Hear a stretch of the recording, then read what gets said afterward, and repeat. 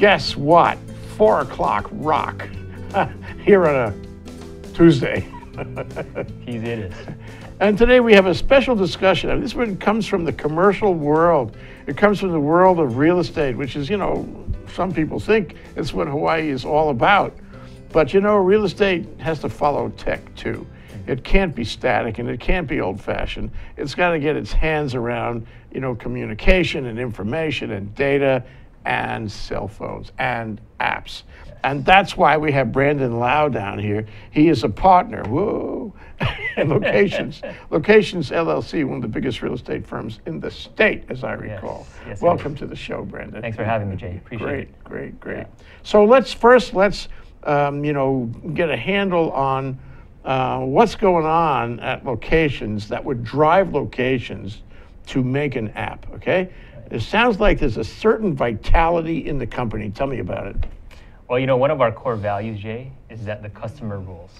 And so being that the customer is always pushing the market, we want to be there to provide them the tools and resources to make the best decisions. Yeah. We've been a tech leader in the Hawaii real estate industry for decades now.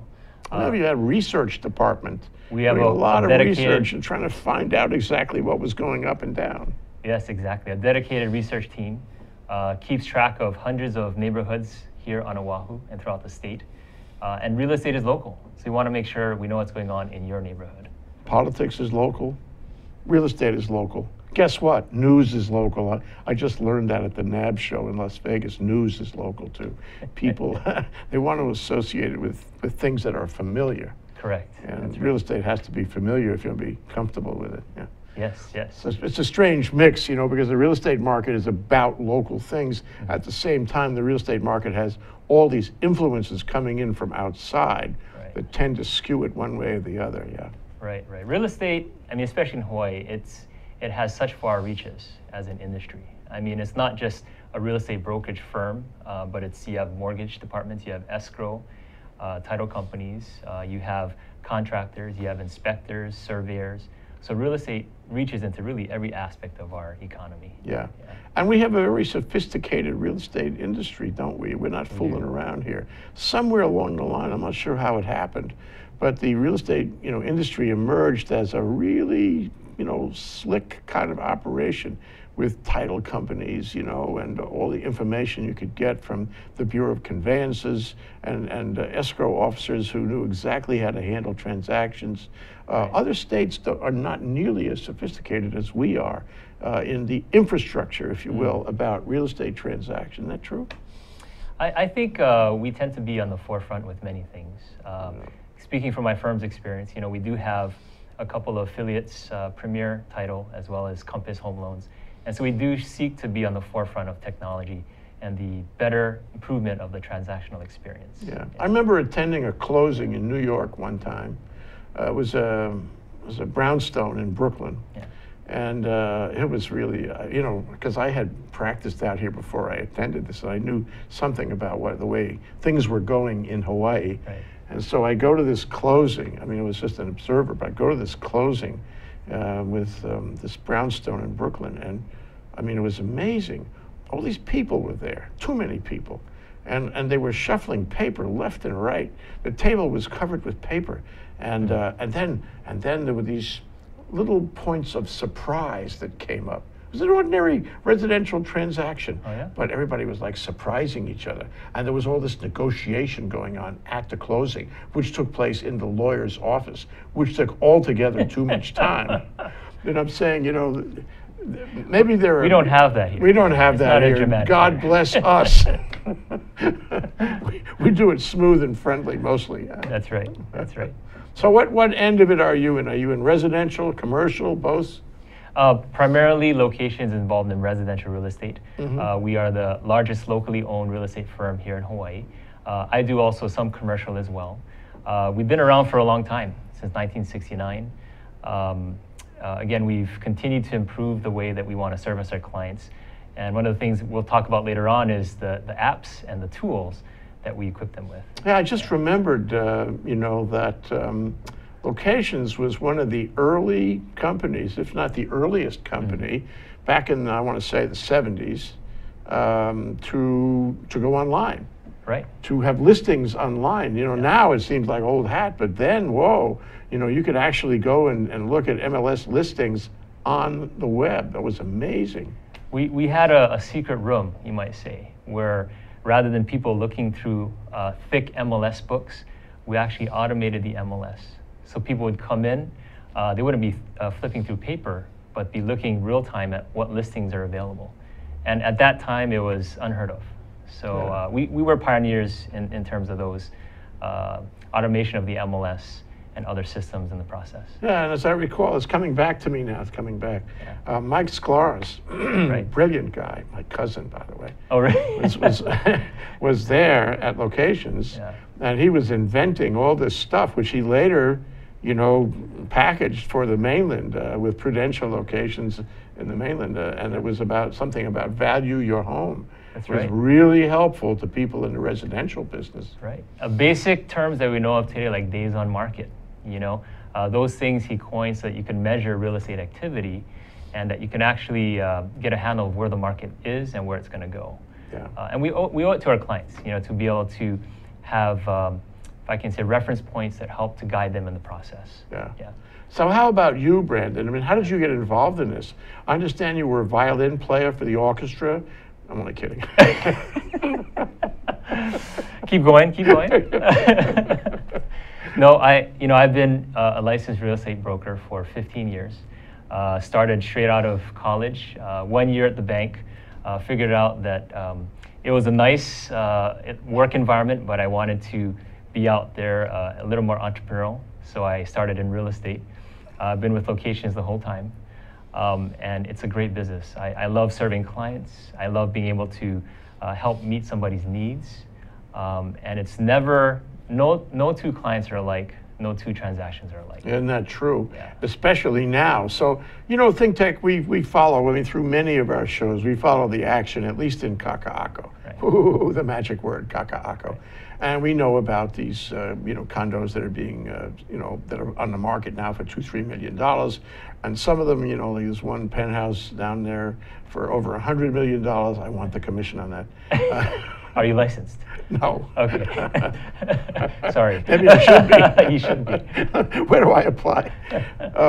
So, you know, there's changes. And, you know, if we saw absentee ownership before, it's likely we're going to see much more of that at much higher prices, affecting, you know, the real estate market, also affecting the real estate, the community, the neighborhood. And so you're in a different ball game now, aren't you? We are.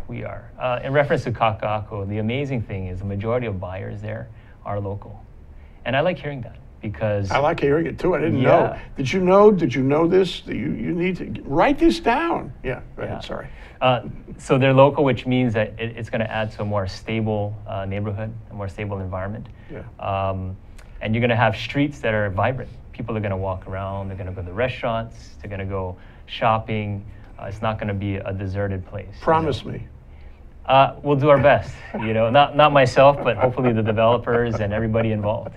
Yeah. Well, you know, the thing is, if local buyers, I mean, there have been other iterations, you know, other swells of development, you know, and buying and selling and spinning.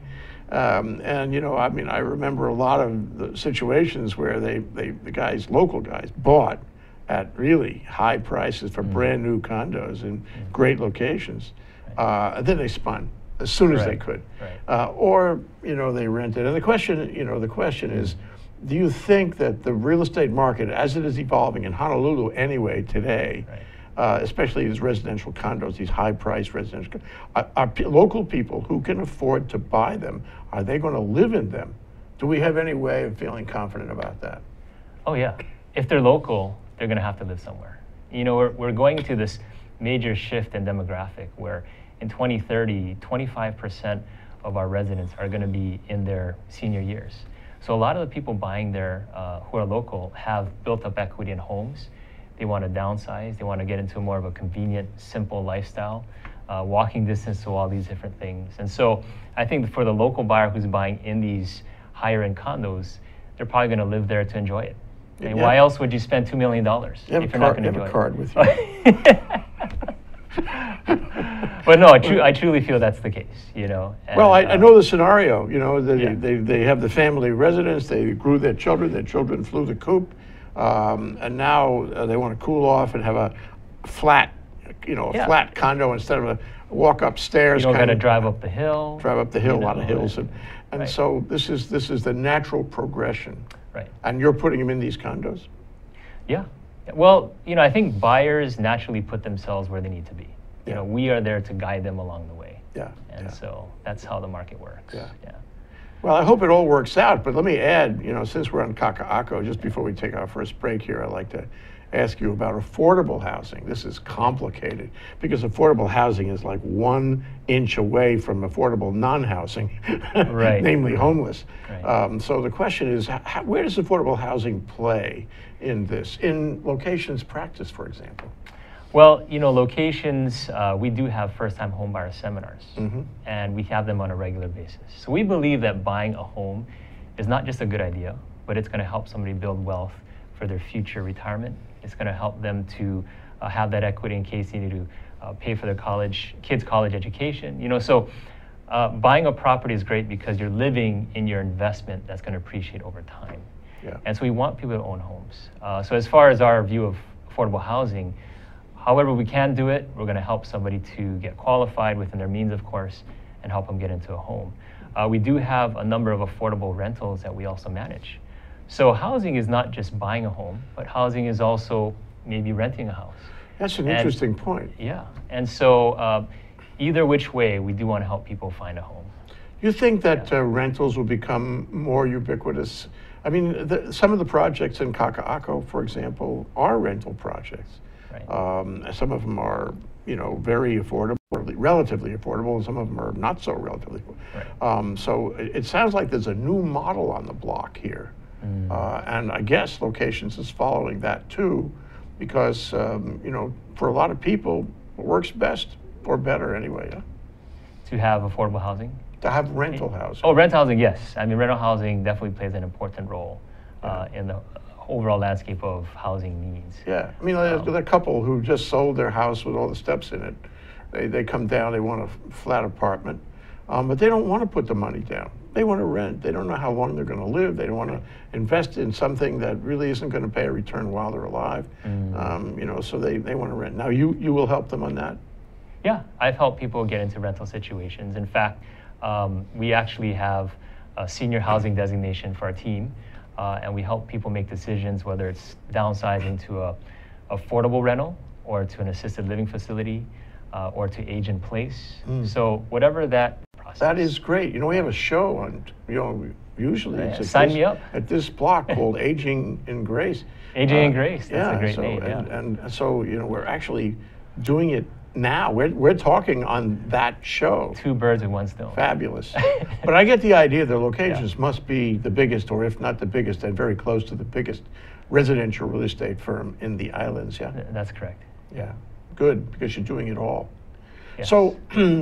So before we take a break, I just want to set the stage on one other thing, is that the market has changed in the sense, it reminds me of that ad on television where this couple, they're considering a mortgage on their house and or some kind of financial transaction, and they have all these guys hypothetically lining up to sell them a mortgage on their house. Okay. And the idea is they're not really talking to them at all. They're generating competitive bids by all these companies because they have it all in the computer. Right. And I suggest that that couple, but also younger people, those guys want to know they're getting a competitive offering. Want to know that they are scouring the market for something that is just right for them. And somebody has to facilitate that. Yes. And it sounds to me like Locations understands this. Locations wants to facilitate the process of selection of information, of evaluating options, choosing the best option for the person involved in real estate trends. Tell me about that. And why is that happening? Well, we are, to answer your question about the market, we are in a competitive market. Every area, every neighborhood has a different pace, but overall, if you're looking at median price range, you're getting multiple offers. In fact, 1 in every 4 single-family homes and 1 in every 6 condominiums is selling at or above the list price.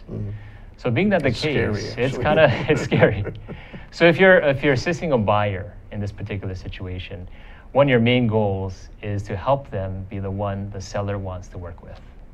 And you're going to do that by helping your buyer to prepare not just an offer, but you're going to help them get qualified up front. You're going to make sure they have their cash funds available up front. You're going to make sure that you present the offer in such a way that the seller wants to work with this person. Because they're not just working and looking at a contract, but they're actually working with a buyer on the other side of the table. Yeah. So the more you can communicate that, the more the seller can identify, yes, this is the person that I want to live in my house.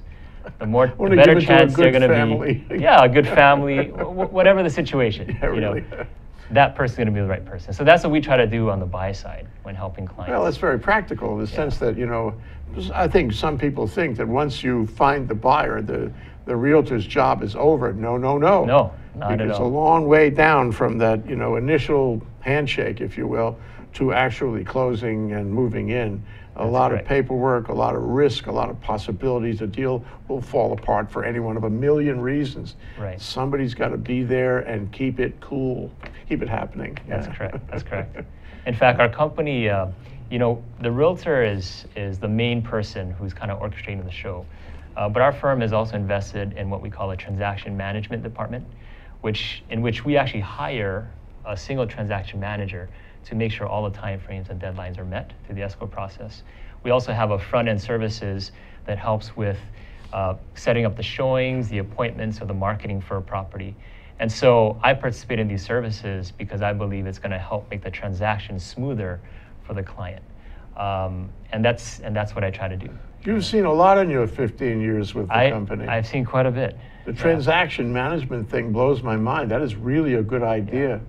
When I was practicing, they didn't have that, and I guess it was a one-man show. Yeah. But things have changed. You know, technology helps us to improve the service process. Okay, that's it. Technology helps us improve the service process. Yeah. Okay, and after this break, we're going to find out about the app that reflects this kind of new philosophy in the residential real estate transactional industry. We'll be right back. You'll see. Watch out. Aloha, my name is Richard Emery, and I host Condo Insider. We talk about issues facing the condo association throughout Hawaii and talk about solutions. When you think about it, about 1/3 of our population lives in some form of common interest real estate. We broadcast every Thursday at 3 p.m. Please tune in and thank you. Aloha.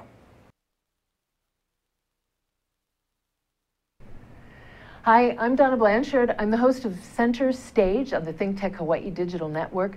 On Center Stage, every Wednesday at 2 p.m., we talk to artists of all different ilk, playwrights, novelists, poets, singers, sculptors, you name it. We've had all kinds of interesting people on, and we always talk about what they do and how they do it. And what I find most interesting, we talk about why they do what they do, the process of art, what it does for us and our humanity. I hope that you will come and join us, and maybe you'll get inspired to bring out your creative spirit as well. That's Center Stage on Wednesdays at 2 o'clock on the Think Tech Hawaii Digital Network. Bingo. I told you we would be back, just like MacArthur. Okay, we're back. We're back. That's Brendan Lau and me. Brendan is a partner in Locations LLC, a big, if not the biggest, it is the biggest residential real estate transactional firm, brokerage firm in the state of Hawaii, with lots of ancillary corporations and branches and what have you. But we're talking about apps here because this is Think Tech Tech Talks. And we know about this app that helps people, facilitates them in their transactional experience. So first thing is, what problem did you see that needed an app? Okay. Well, first of all, Jay, we know that the majority of buyers look online before they contact any professional in the process. And in fact, when we did a survey with the Ward Research Group, we discovered that over 50% of buyers identify their property online. So knowing that our firm seeks to deliver on the things that our clients need, we knew we needed to get in front of them in such a way that it would be convenient and actually complement how they're already doing their home search. So initially started off with the online website. So you had to go further than the existing internet experience that people were doing. That's correct. Okay. That's and correct. what was the further? I mean, conceptually, Okay. what did you want to offer them beyond what the internet would offer them before? So beyond our website, which is locationshawaii.com, we created an app which allow you to use all the same features, but on any interface, whether it's a smartphone, an iPad. It's a responsive site, so you can actually use it on any of those devices. Yeah, responsive means you take a website, put it on a phone, and it still looks good. It's the Right. same site, it just Right. adapts itself to a smaller screen. Yeah. Right, and being that it's an app, I guess that's a natural process of how it's designed. But so number one, simplicity was the key. You know, we wanted to make something simple. There are other competing apps out there, you know, that take information from what we call the multiple listing service and populate either a list or populate pictures, but they're not truly local. You know, it's just like, you know, working with a person who has a business here in Hawaii or working with somebody who's in the mainland. Most people, I think, would want to work with somebody locally, just because they know the neighborhood. Sure, absolutely. They know the people. Absolutely. Right. So we needed to take that same concept and put it into our app. It's a local app, which means it has information about not just general street addresses, but we actually have condominium names. You know, how many times do you actually repeat to somebody, yo, I live at 1778 Alamana Boulevard? No, you say, I live at Discovery Bay, or I live at some other place. Yeah, that's you know? helpful. Yeah, so we have that in there. We also have the difference between leasehold and fee simple in our searches. A lot of mainland firms in general don't understand the concept of leasehold, which we are very familiar with here in Hawaii. We also have... Actually, we're too familiar with it. we're too We should give it up altogether. Sorry. Well, it's moving in that direction naturally, I think. But you know, you also have a lot of other features. We have a section where you can actually draw on a map. And let's say you're walking down Bishop Street and you wanted to know, well, what's selling around here? You know, Capitol Place, a Pinnacle. So you can circle that block and up pops up the existing listings. You circle it with your hand. You circle it with the finger. Your finger. Yeah, your magic finger. Poof, it comes up. And you can choose how you want to look at it. Most people, they just make decisions based on pictures. Okay, I think Oh, we're in the slides now. there it so is. let's track on these slides. So tell us about these slides, Brandon. So this here is a slide of the mapping feature. So again, if you just use your magic finger, you draw a little circle around the section that you want to find out more information on, and immediately those listings pop up. And so if you click on any one of those listings, you'll get more detailed information. So on the left, you see you have all the property details, the addresses, and so forth. And then you have the matching map on the right. So that stays there, so you can reference both at the same time. You can click on the heart if you want to save certain properties that interest you. We also have a new feature that allows you to do a CMA, which stands for Comparative Market Analysis. And that's really a tool that, in fact, realtors use. So you're giving the consumer a tool that realtors use to help evaluate properties. Why not? Yeah. I mean, the if more we somebody educate our will, clients, so the you better might as well. decisions they make. Yeah, Right? right. And then, of course, pictures. We have full-size picture galleries. And I think that's where a lot of people are making their decisions, is on the visual basis. So what I'm getting is you want to give them as much information and make it easy for them to, you know, make their, to observe what's in the market, to make a choice, to know all they have to do to make the choice and the analysis and all that. And so any person, including my own self, Right. could call up your app, Right. and I could get all this information, and then I would feel very appreciative to you, to Locations, for having endowed me that way. Well- And I would definitely call you and say, Brandon, now that I made my choice, I want to engage you to help me buy that, right? Exactly, exactly. So, and we make it really easy for you on our app. You can actually just click on whoever helped you to download it, and they'll immediately get whatever question or inquiry that you have on that property. Yeah. And we'll schedule a showing or whatever you need.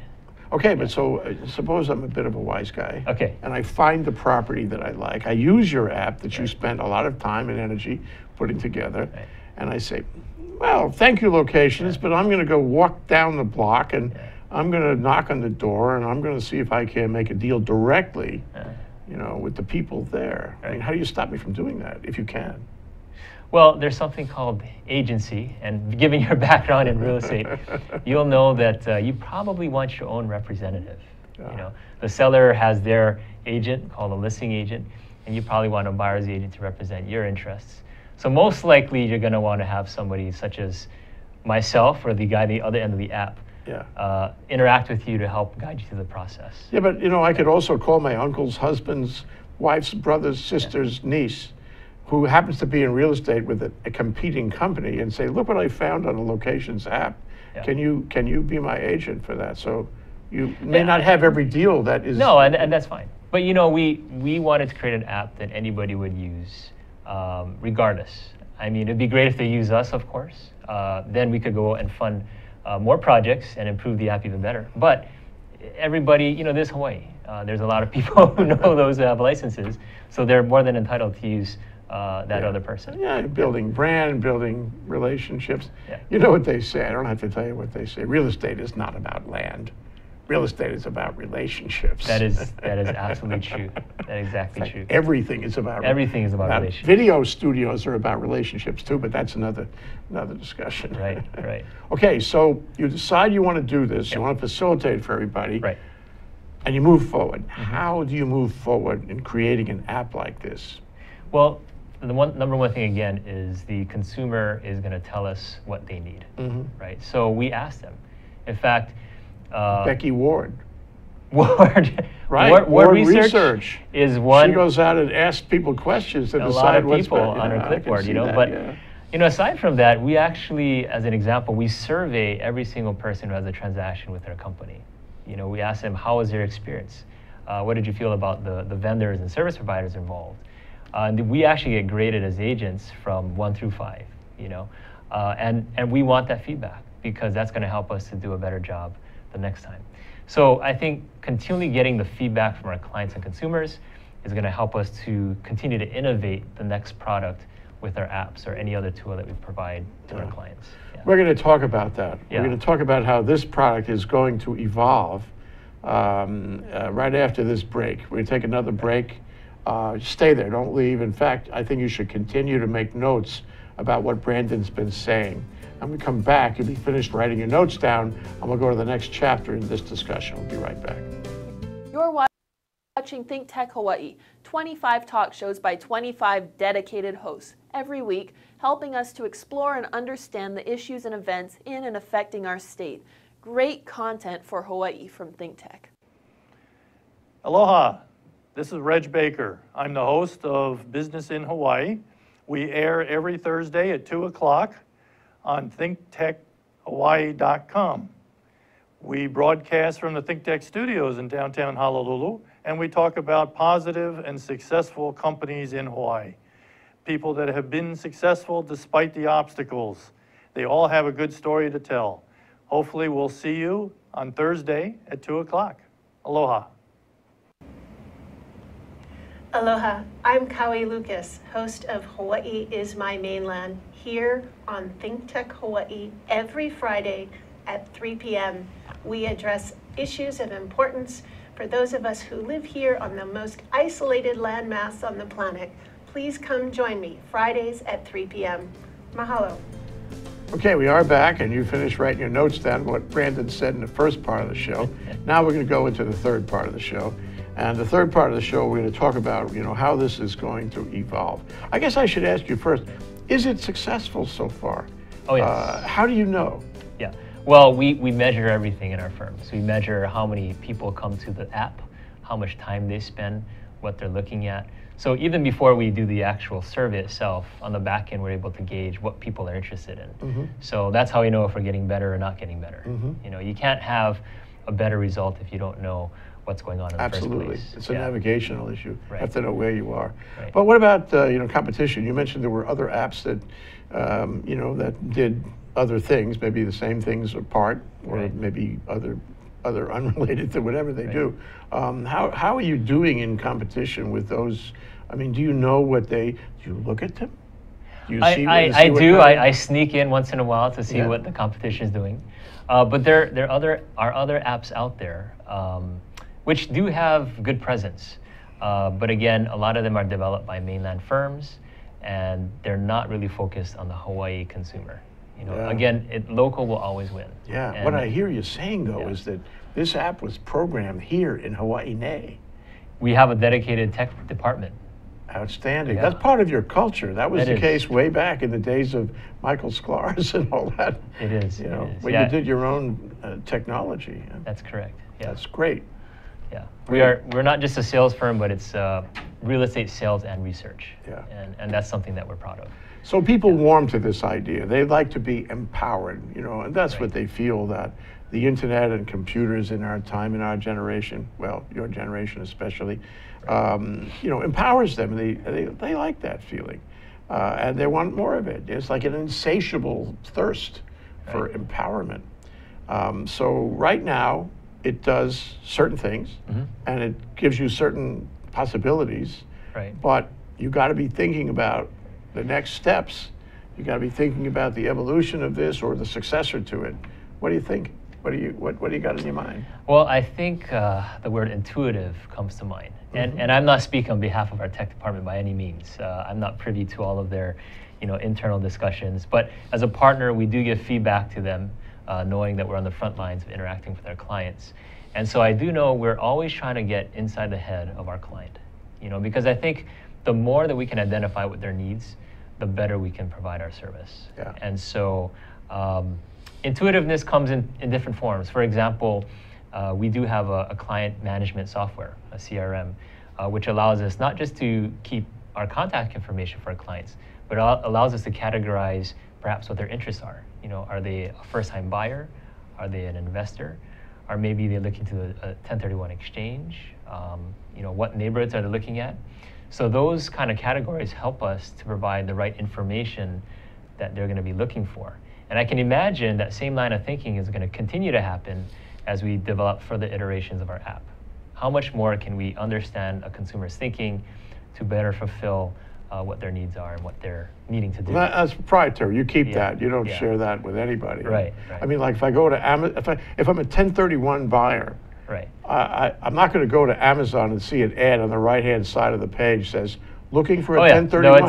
no, it's completely private, you know, and we take that fiduciary responsibility with our client very, very seriously. So, you know, it's between the client and the agent and how they can service their client better. Yeah. Yeah.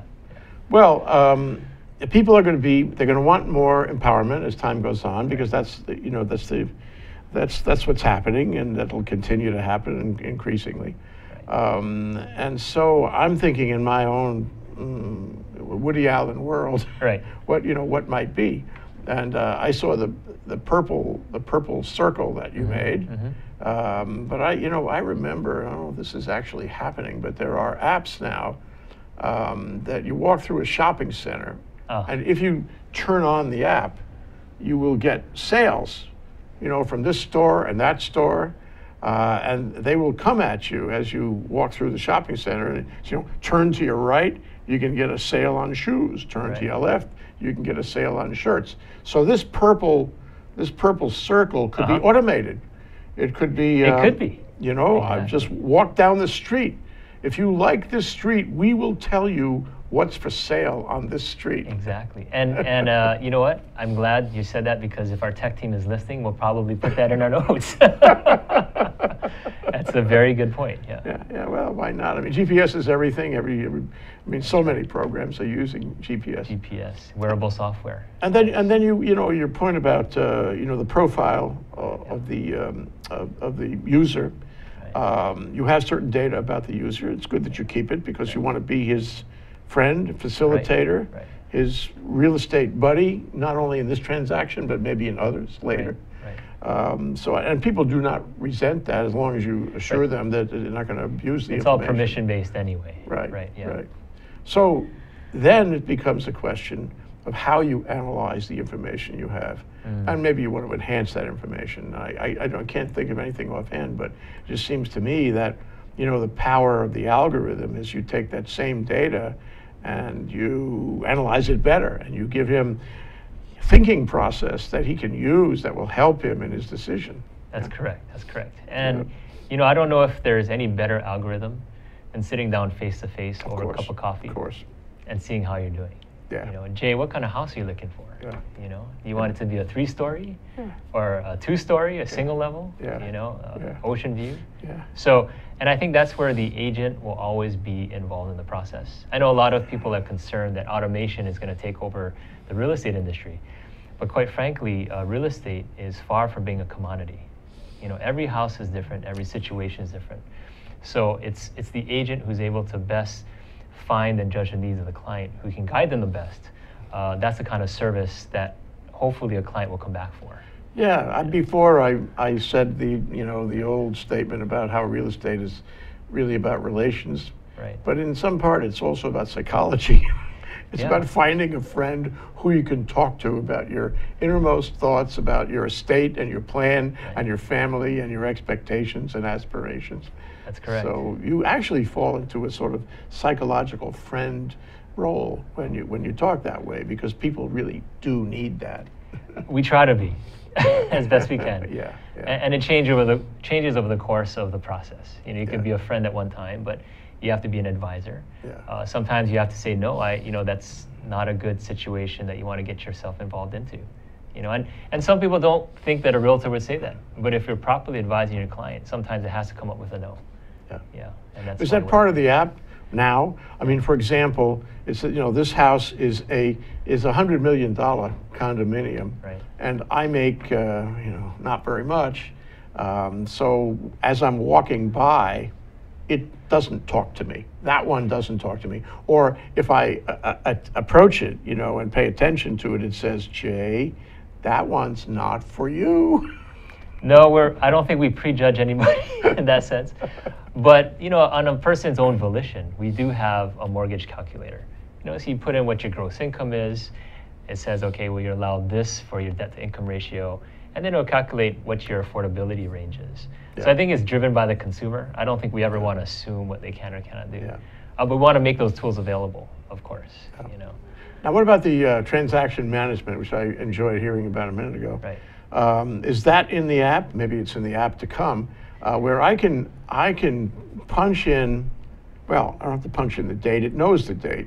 I can take a look at the status of the transaction, and it'll tell me what has been achieved in the escrow with the realtor, with locations, and what I need to do, what has to happen now, and what is outstanding. What are my obligations here to get to a closing? Do you have something like that yet? Well, the next time we have a think tank, we're going to invite you over. Those are great ideas. But I can assume that would probably be coming. In fact, we do currently have a situation, not on the app itself, but when somebody does enter escrow and we have a transaction manager involved, they will be having access to a portal that gives them real time every single thing that's taken place and everything that's yet to come in their transaction. So they don't have to continually wonder, well, do I need to move out by this day? Or when do I have to have my house cleaned by? Or when is that final down payment required? Everything is actually given to you as your calendar moves along, and it's all done real time. That's great. Yeah. I tell you, because I think, and present company included, real estate transactions are stressful and disruptive. Yeah. And you worry about it. You worry about something not working out, that you missed something, that you're going to get bit by something. And so if I can look and see what the status is and be comforted in some way, I'm feeling my level of stress goes way down. Right. And you'll probably smile a lot more, right? Through the whole process. Yeah. You got to look at this. You'll call me up with a nice story to tell me instead of concerns and worries. Yeah. So how, does this increase the number of transactions that a given residential agent can handle at the same time? Is there a limit? There's no limit, but I think every agent wants to make sure that the service level doesn't drop. Yeah. So as an example, I mentioned we have a survey that happens after every transaction. Well, if we notice that client feedback has said, well, this person didn't get back to me in a timely manner, or that 5, which is excellent, turned to a 4, you want to go back and reevaluate how your service is being provided to your client base. So what you want to do is you want to see, well, how can you delegate some of the so-called non-essential functions to somebody like a transaction manager, who's probably better and more efficient at it than you are anyway. Yep. You know, so what happens is you have a specialization of the escrow process that ultimately makes sure that every part of the experience is optimized in terms of getting done well and effectively. You know, and so overall that could lead to more transactions, but I think the bottom line is you want it to be the best client experience possible. Yes. Yeah. And furthermore, you can learn from every, I think you are learning from every client experience, Right. and you can put, hopefully, some of that into new functionality for this app so that it becomes world class. And people in Cincinnati want to, you know, they want to see what you've done. That's a problem, isn't it? Somebody could copy your app. They're going to like it so much they could copy it in Cincinnati. If you're innovating, you're not concerned, because Right. you're always going to be one step ahead. Right, right. One more question, and that is Sure. this. You know, we've been talking, and I mean, Hawaii generally thinks along the lines that the market will be better tomorrow than it is today. Right. And, you know, and I think that's been true. I mean, there are certain dips, we could all identify certain dips for one reason or another. But generally speaking, if you start in the 60s or statehood, well, I'd like to go back there now. I got some things I'd like to buy. Should have bought 5 of them, right? As many as possible. You know, it's pretty much been up. Right. Now we have issues. We have fiscal issues in the state. You know, we talk about it a lot in Think Tech and another agency. You know, Civil Beat covers a lot of this too. Right. Civil Beat's a great publication. It is. It is, good and information. it tells it like it really is. Yeah. And you know, some of those things are threatening. You know, some of the you know, fiscal failures, economic risks, climate change. Whoa, Right. Kaka-ako. You know, which affects the way people see the market. And you know, I would say that some of those things are like pent-up problems where nobody really pays attention until something happens, and then all of a sudden you have a up, down the slope. And I worry about that. I think we should all worry about that. Right. But what happens if the market goes south? If the real estate market, you know, for example, tourism drops for some reason, who knows what? And that happened after 9/11, everybody remembers, but tourism drops, the economy drops, construction drops, and of course the real estate market will drop. I mean, we worry about that. What happens to the app? What happens to the role of the real estate person, you know, in handling the transactions to follow? Now we're talking about helping people buy. When that happens, it'll be more about helping people sell. Right, right. No, that's a good question, Jay. I think what's interesting is people do have some doom and gloom fears, especially since Hawaii has had a good streak in increasing prices and activity over the past 5 years. I think if I can put a little bit of what ifs in there, you know, I don't know if the what if would be a tanking of the market. I think it's more a matter of, well, what happens when prices get a little higher than the average household is able to afford, right? Now, the nice thing about real estate is that we all have to live somewhere. You know, we're not all going to live in a cardboard box somewhere. We're going to have to live in a home, whether we own it or whether we rent. And so even if the tourism economy experiences a slowdown, I think people are going to still need somewhere to live. Even if we had some shakeup from international markets and the economy started to slow down, I think people are going to still need a place to live. So real estate has that advantage over any other asset class, is that people are living in what we'd also consider their investment. Now, fortunately for us, if you're a homeowner, as you know, we have a rate of population growth that is faster than the number of homes that we're currently building. So we're short. So we do have pent-up demand. And so given that scenario, plus the people that want to live here because of the weather, or because of the fact we have great appreciation, there's a lot of demand and a little supply. So I don't think we're close to having a fallout in the market. In fact, I feel pretty confident about where things are. Could things slow down in the future? Yes. Could interest rates have some effect? Yes. But I think when you look at the long run of the market, you're going to have continued demand and increasing values in the long run. Yeah. Yeah. Well, the problem is that before you know, take your stash out of it, sell it and take your money and move to Las Vegas or whatever, you got to cover the expenses. You got to cover the mortgage. You got to cover the operating expenses, whatever they are. And there was a piece that came out, I think you, Hero, at the university was involved in the last couple of days, about how people in Hawaii spend a huge percentage of their disposable income for housing. And it's a problem. I forget what it was. I think it's in the 40s, maybe late 40% of their income goes to housing. And this goes to a long-term problem in Hawaii, where land is limited and therefore too expensive. And whatever the system has been doing over the past 100 years, you know, has resulted in real estate and occupancy prices that are slightly more, well more in some cases, than the average individual can afford. So he may buy a valuable property. He may pay a good price for the valuable property, but he's still spending too much of his income to stay there. And this does not sound sustainable. Comment? Well, I think what you have there, you have options, right? So if I couldn't afford the home in Honolulu for $700,000, I can always look outside to a Kapolei, Ewa, or Makakilo for $500,000 or $600,000. So the reality is, even developers are looking at that potential issue. And so you have new upcoming projects like Ho'opili, and you have, let's see, they have the Castle and Cook development coming up. It's a good thing, because it takes the pressure off the housing shortage. Yeah, and that was Coral Ridge. But you know, even those developers are saying, okay, what can the local buyer afford, and what's feasible for us to develop? And I think you're going to have solutions in that arena. So it's not just looking at what's existing to solve our problem, but what can be done in the future and built in the future to fit the needs and the household incomes of Hawaii's families. I feel confident you'll be there, Brandon. I will be. And you'll be facilitating and offering kind counsel, if not psychology, and good relationships with your clientele. So thanks for your contribution to the real estate process and community, and thanks for coming down and talking to us. Thank you, Jay. I appreciate being on your show. Thank you. Aloha, Brandon. Thank you. Okay.